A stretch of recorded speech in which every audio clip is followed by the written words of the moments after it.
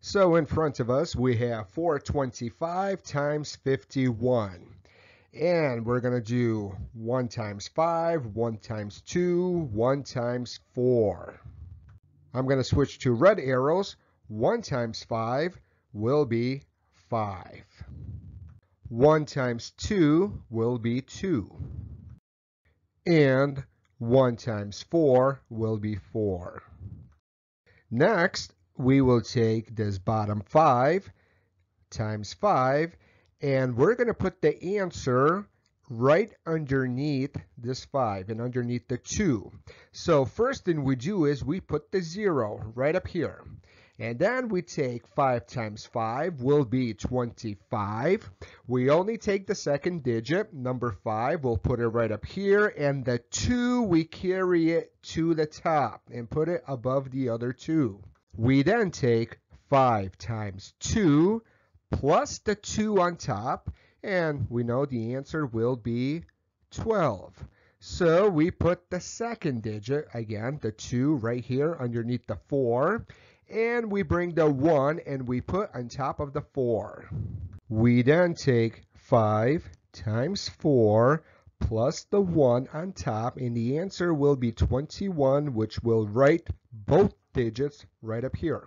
We then add up the numbers. We always start from the right column. 5 plus 0 equals 5. 2 plus 5 equals 7. 4 plus 2 equals 6. 0 or nothing plus 1 equals 1. 0 plus 2 will equal 2. And of course, we always double check. Yes, you could type these numbers in the calculator, but let's do it manually. So we're going to flip the factors. We're going to put 425 on the bottom, and the 51 we're going to put on top. With the help of the little red arrows, let's multiply. 5 times 1 equals 5. 5 times 5 will equal 25, and both digits we write up here.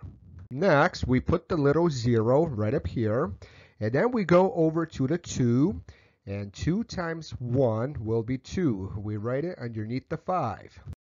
We then take 2 times 5. The answer will be 10, and both digits we write up here.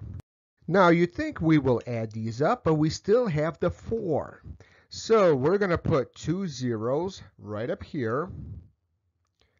And then we take 4 times 1 will be 4. We write it underneath the 0. We then take 4 times 5, and the answer will be 20. And we put both digits right up here. Finally, we add them up. And we always start with the right column. 5 plus 0 plus 0 equals 5. 5 plus 2 plus 0 equals 7. 2 plus 0 plus 4 equals 6. 1 plus 0 equals 1, and 0 or nothing plus 2 equals 2. And they match. The factors on top, we flip them over as shown by the arrows, and the answers on the bottom is both 21, 6, 7, 5. So the answers match. We did it correctly.